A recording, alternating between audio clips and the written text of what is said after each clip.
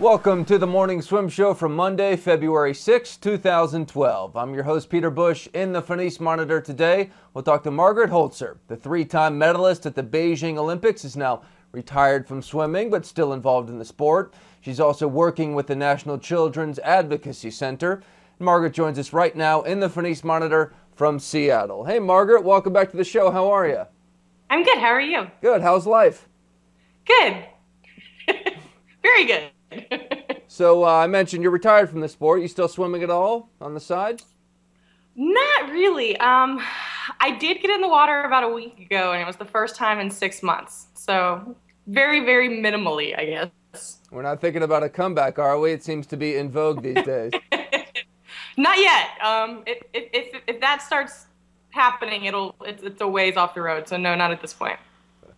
Now, back in 2009, most people know, you came out and said that you were sexually abused as a child, and that has led to some of your advocacy work. Tell us, about what you're doing.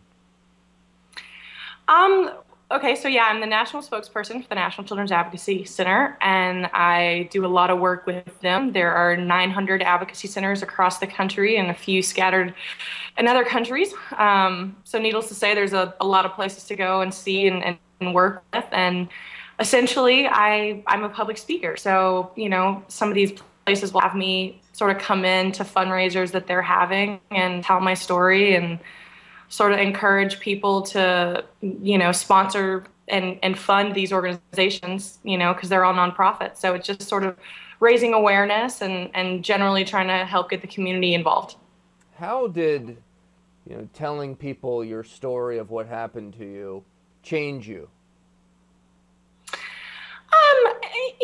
It was a relief in some ways because obviously I've known about it since it happened, and my family has known about it since I was 11, and then in varying degrees with friends and whatnot. And it was just kind of a relief to not have to worry about it. It's always that awkward feeling of, in a relationship with someone, when do I bring this up? When do I sort of drop this bomb? And now it's kind of out there, so there's not really any worry about, oh, I have to dance around the issue or worry about what they're going to think. And I don't know, it was just a big relief, and that it's not a secret anymore.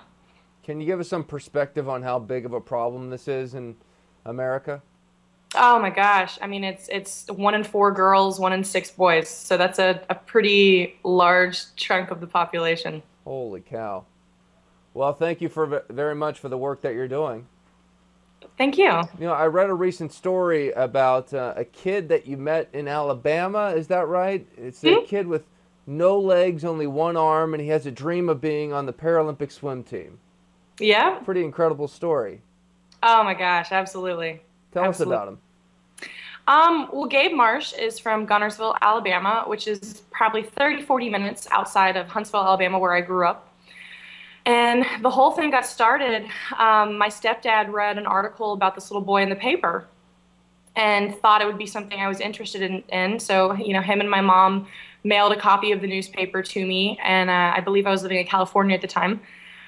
And of course I was very inspired by it and thought, maybe the next time I'm home, maybe I can just meet this guy. And with the help of USA Swimming and Russell Mark in particular, I was able to get together a little goodie bag of USA Swimming, apparel and just paraphernalia and all that kind of fun stuff. So anyways, we contacted the reporter, and he set up, called the family and asked if we could meet. So that sort of set us up, and I got to meet Gabe, and it was very, truly amazing. He's a normal, typical 6-year-old, we were at the swimming pool, and he just kept inching closer and closer, and, his mom was like, you have to wait till you take the lifeguard swimming test. Like, you can't just run and jump in, and, he just wanted to get in as soon as he could. It was precious. Very nice. What are your thoughts on the USA's women's swim team right now heading into this Olympic season?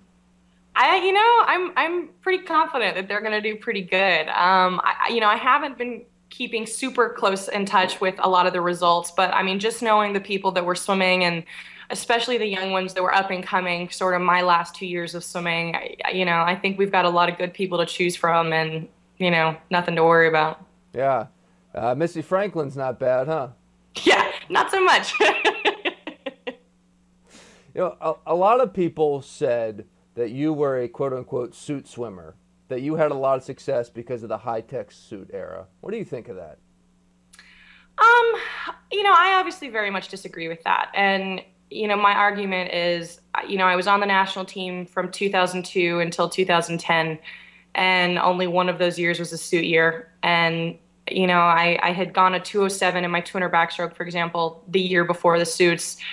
So, I dropped about 8/10, which in my mind isn't the kind of drops that we were seeing the true suit swimmers do. The true suit swimmers, in my opinion, were dropping 3 and 4 seconds in a 200, and I didn't think 9/10 was, that much, relatively speaking. Did it help me at all? I'm sure it did. I think it helped everybody a little bit, but no, I guess I just feel like my career as a whole should stand by the fact that, I wasn't swimming in a suit, the bulk of that time.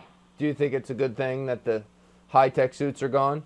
Oh, absolutely. Absolutely. I've heard rumors that they're coming back, and that just makes me glad I'm retired. Well, so no comeback this summer necessarily, but maybe it sounds like it's still in the back of your mind a little bit. You never want to rule things out. I'm pretty content with where I am, but you never want to just completely close the door to something. So, you never know. Well, Margaret, good luck with wherever your career takes you. Thank you very much for joining us. Great. Thank you so much. All right, that's Margaret Hoelzer joining us in the Finis Monitor today from Seattle. And that is it for today's show. I'm Peter Bush, reminding you to keep your head down at the finish.